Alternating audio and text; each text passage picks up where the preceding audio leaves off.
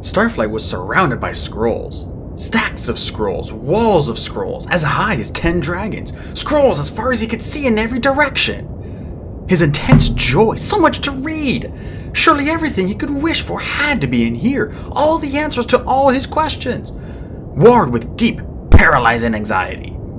How would he ever learn all this? How could he possibly get through it all before the test? What was the test? Something about Wings of Fire. There had to be a scroll on Wings of Fire in here. Oops, said a voice from the next aisle as a pile of scrolls went tumbling, scattering all around Starflight's talons. Clay's face poked out of the wreckage and he grinned at Starflight. Oh hey, there you are! Clay, be careful, Starflight said.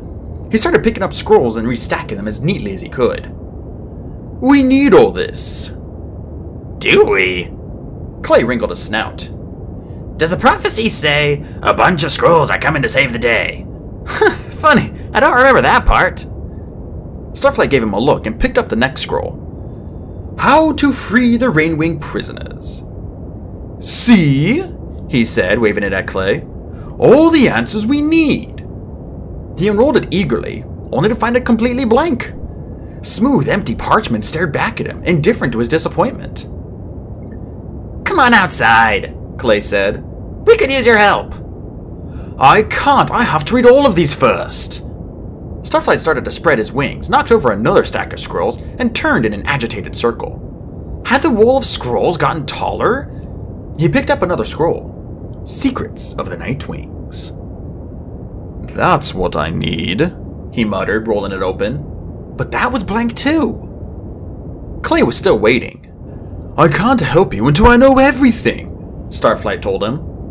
I should stay in here, it won't take long. Soon I'll know a lot more than I do now, but I can't go out there yet. He pulled a shimmering golden scroll out of a pile. Surely something so beautiful had to have something useful in it. How to tell Sunny that you love her. Starflight sighed. He knew before he unrolled it. Blank, blank, blank. Starflight, Clay said. Come on! Hurry, Starflight! He's going somewhere, come on! It wasn't Clay's voice anymore, and someone was shaking his shoulder, and Starflight blinked awake, muddled and still sleepy. Come on! Fate Speaker whispered again. Flame just snuck out! Let's follow him, quick! Why? Starflight mumbled, rubbing his eyes. You all know where the Queen is. But Fate Speaker was already hurrying to the doorway. He stretched, knowing he definitely had not gotten enough sleep, and followed her. Flame's red tail was just disappearing around the corner at the far end of the hallway. Fate Speaker and Starflight scurried quietly after him. She didn't speak, so he kept silent as well. His dream had left him feeling disturbed, like he had forgotten something really important. Someone he had to warn. Soon, Flame found a long staircase that wound down and down and down through the fortress, each level darker than the last, despite the coals glowering in the walls. He stopped a few times, listening, and Fate Speaker and Starflight stopped too, ducking their heads and letting the shadows envelop their black scales. Finally, they reached the bottom of the staircase, and Flame chose one of the tunnels, which seemed to lead directly into the rock of the volcano. Heat pulsed beneath their claws.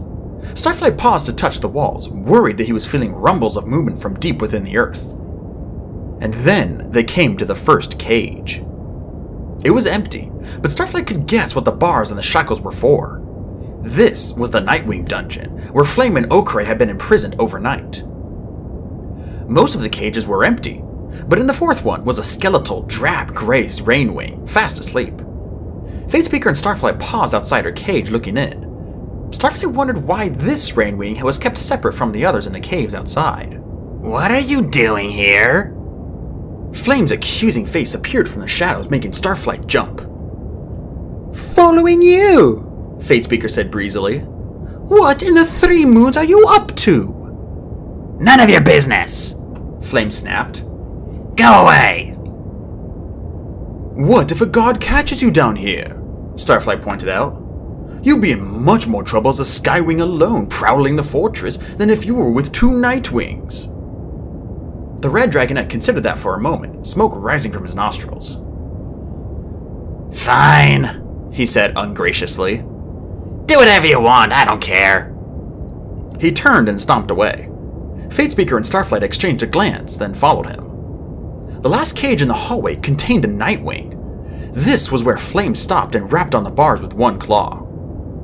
Not just any Nightwing. Deathbringer. The assassin lifted his head and regarded them. His wings rose and fell as he breathed, and the cage seemed too small for him.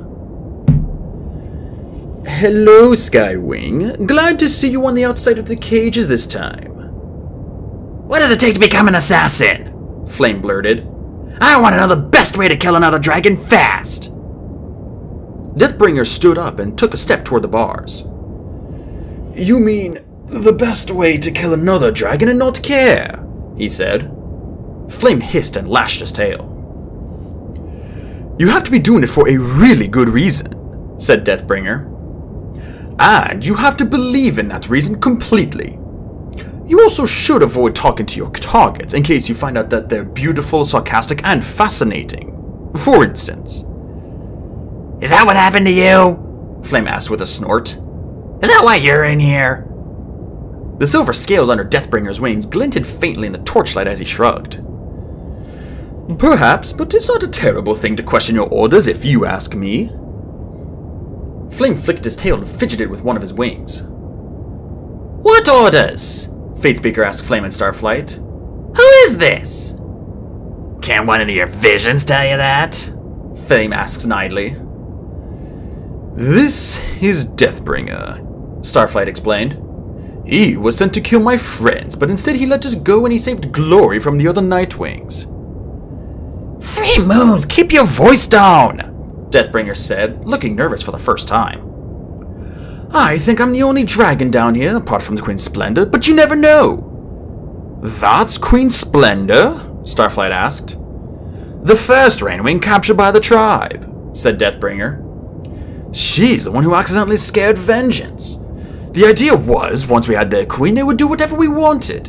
Little did we know that not only do they have multiple queens, apparently they can go for months without noticing one is missing either. Yikes, said Fatespeaker. Doesn't surprise me, Flame said.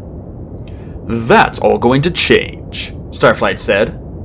Glory will make sure of it. Because of Glory? Deathbringer asked.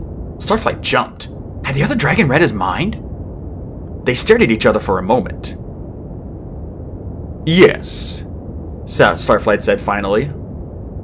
The look on Deathbringer's face was so obvious, so real and sad, that Starflight had the weird experience of being able to see what his own expression must be every time he thought of Sunny. Who's Glory? Fatespeaker asked. That's a long story, Starflight said. I'm going back to bed, Flame growled. A small burst of fire curled out of his snout as he pushed past Fatespeaker. This is pointless. Wait, Deathbringer said. Just remember that you're your own dragon. You don't have to do what you're told. You can at least ask questions. So I can end up like you? Flame snapped. Behind bars and be dumped in a pit of lava? That does sound like great advice. Deathbringer shrugged. A ghost of a smile crossed his face. It could be worse. Like if you killed any of my friends, Starflight said. That would be worse. Flame snorted again and slithered her way up the tunnel. Starflight watched the flickers of fire around his snout moving through the shadows, past Splendor's cage and back to the stairs. So Glory's all right, Deathbringer said to Starflight. She made it back? Starflight nodded. But she is pretty mad about all the imprisoned Rainwings. He hesitated, thinking that he really shouldn't trust this Nightwing, no matter how much he helped them. Of course she is, said Deathbringer with another half-smile. I never thought that was a good idea for the record. The niches for the coals down here were rough, hacked out of the jagged rock walls instead of neatly carved and chiseled like the ones on the upper floors. So the shadows all had sharp edges, like talons trying to claw their way out of the stone. The heat was even worse than the blazing sun in the Kingdom of the Sand, and Starflight's head was starting to ache. You don't seem... Fatespeaker started, then trailed off. Like a typical assassin, Deathbringer finished for her. Well, a lot of energy went into training me, but then I was sent to the continent and... I guess when you're on your own for a while, you start thinking your own thoughts instead of anyone else's. I'm afraid that makes me quite a disappointment to the Queen. Fatespeaker grabbed the bars. You've met the Queen? He tilted his head at her. No, not face to face, of course. She watches us through screens and speaks to her daughter, Greatness. It's been like that as long as I've been alive, anyway. Starflight's scales prickled. What if the Queen had screens like that all over the fortress? What if she was always watching her tribe without any of them realizing she was there?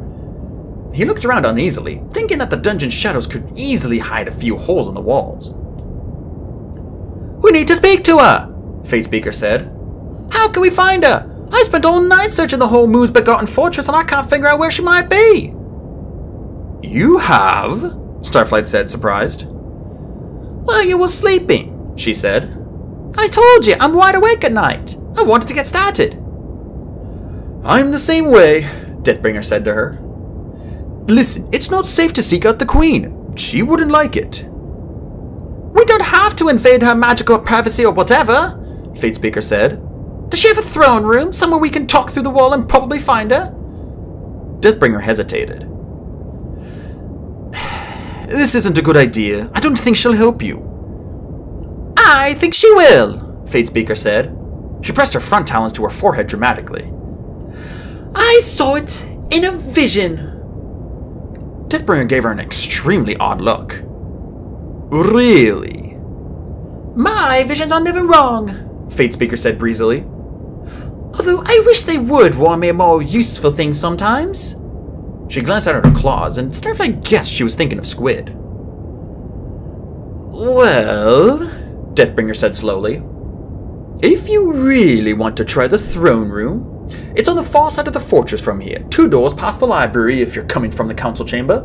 But even if she's behind that screen in the middle of the night, which she won't be, she won't speak to you without Greatness there.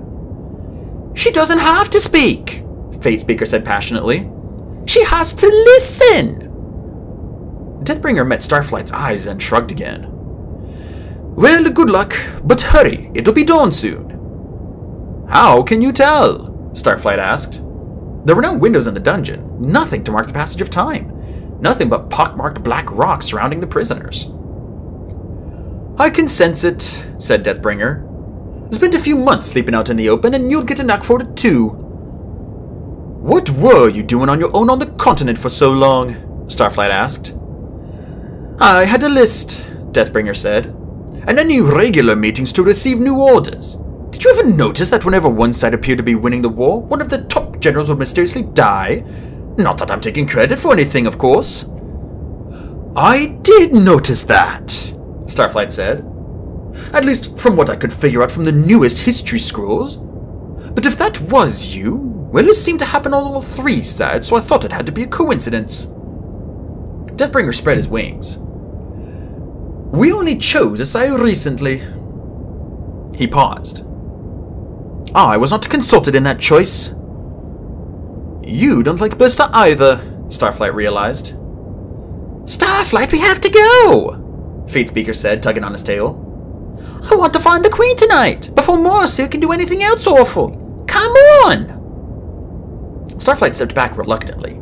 He felt as if he still had so many questions for Deathbringer, and this might be the first Nightwing who would actually give him real answers.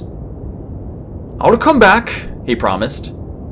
Soon, I'll see what I can do to help you. Don't get into trouble, said Deathbringer. I'll be alright. Good luck. He tipped his wings towards Fatespeaker.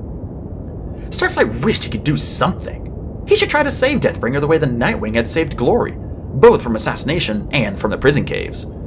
He should do something brave, something bold and kind and heroic. But he had no idea how to even begin.